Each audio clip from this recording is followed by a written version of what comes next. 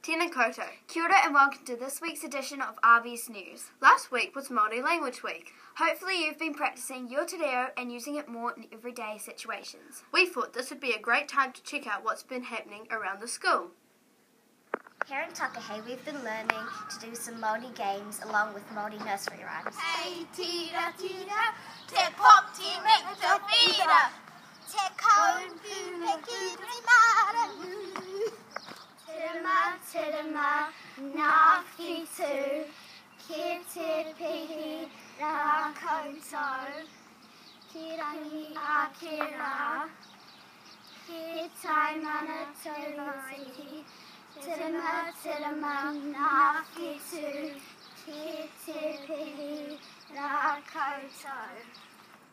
So in Kotari we've been making our own pepehas, and we have some korus on the outside and putting some stuff on inside the boxes to see what we do and what our favourite things are.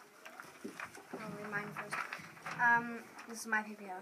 Ko Thomas te maunga, ko kaipoi te awa, ko bike te waka, ko tuahiwi te marae, ko Rangiora Bara te kura, no Jessica aho, no Richard, ko Richard tuku matoa, ko Tina tuku whaia, ko Bola tuku ingoa.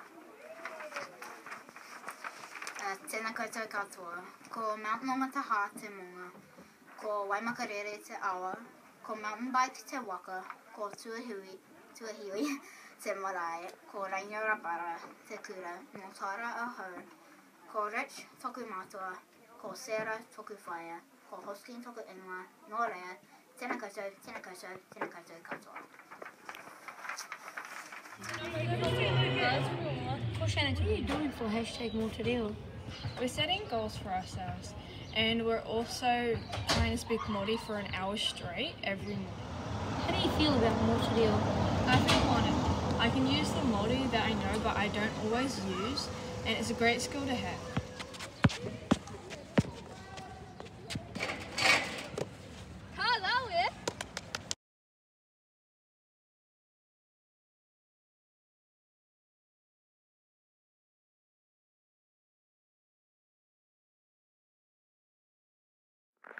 Ka pai, guys!